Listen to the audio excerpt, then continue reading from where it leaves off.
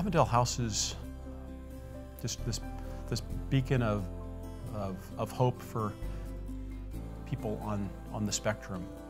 You know, small miracles happen here daily. The life of our daughter Jenna has been so incredibly transformed. She's a happy kid, and she loves being here. I believe 1 in 59 children born today will be on the spectrum someplace.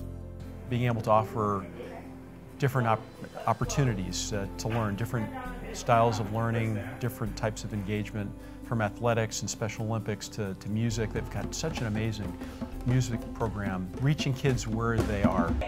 Yeah. It's painful to think back to when she first arrived here as an 11-year-old, junior high school age, the sensory overload that defined her world.